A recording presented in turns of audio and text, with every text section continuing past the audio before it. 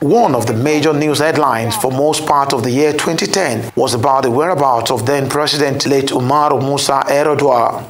He was ill and was hospitalized in an undisclosed location. Yar'Adua was not at home, but he did not hand over power to his vice, Goodluck Jonathan. Hence, the business of government suffered a great deal. Many rights activists took to the street to demand that Jonathan takes charge of the government since Yar'Adua was not around. One of them was Yemi Adamolekun. Our involvement in that protest and many others triggered the setting up of the Enough is Enough Nigeria organization. Although the EIE began operations in January 2011 with grants from Omidyar Network and MacArthur Foundation, Yemi and her team never for once abandoned the call for a better society.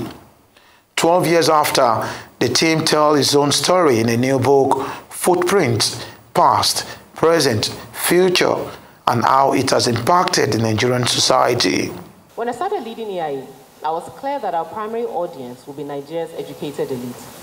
My thinking was that it would be easy or easier to get us to act in our enlightened self-interest. It has been a rough road leading an organization that wasn't planned and in some ways didn't have owners.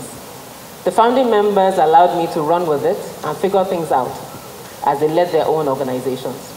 While I was grateful for the vote of confidence, it was also a very lonely journey, as I didn't know what I was doing half the time. It was very fluid, and I kind of got stuck trying to make sense of the organization, trying to give it life and figure out what to do, as initial advocates focused on entrepreneurship or joined partisan politics. There was unrest in Jos, killings and unnecessary deaths, as well as power vacuum at the federal level.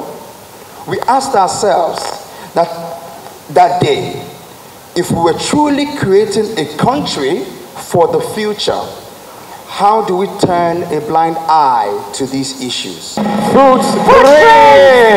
Launched on Monday in Lagos, Footprints features contributors like Aisha Yusufu, Tunde Bakare, Innocent Idibia aka 2Baba, Sheun Onigbinde, Banky W, and 41 others. Retired career diplomat Christopher Kolade wrote the foreword for the book.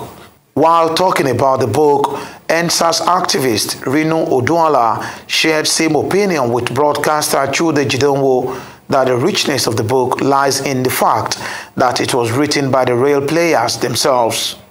Building up on the foundation of people like the executive director of EIE, Yemi Adamolekun and Chude, we have also been able to cause a bit of trouble, and good trouble in this instance, to ask for change, to ask that we have a better country that is different from what we have today, to ask that the Nigeria of today be moved forward, to occupy the giant of Africa place that we have always proclaimed that we have, but then you would agree with me that we are nowhere near that position. Eternal vigilance is the price of liberty.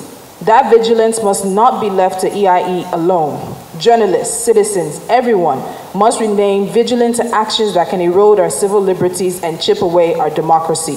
If anything, EIE reminds us that as citizens, we must play our part because the office of the citizen is the highest in the land. Enough is Enough Nigeria is a network of individuals and organizations committed to instituting a culture of good governance and public accountability in Nigeria through active citizenship. The group has been part of a number of campaigns since it was founded. This includes the hashtag Occupy Nigeria movement in 2012 and the ongoing hashtag Open NAS campaign, which started in 2013. The group also launched the hashtag Office of the Citizen campaign in 2015 to mark its 5th anniversary and started the hashtag One Person campaign in 2020 to celebrate its 10th anniversary. Popular singer, songwriter, music producer, and winner of the inaugural season of Idols West Africa, Timi Dakulu, was on hand to entertain the guests. Oba Adeoye, Arise News, Lagos.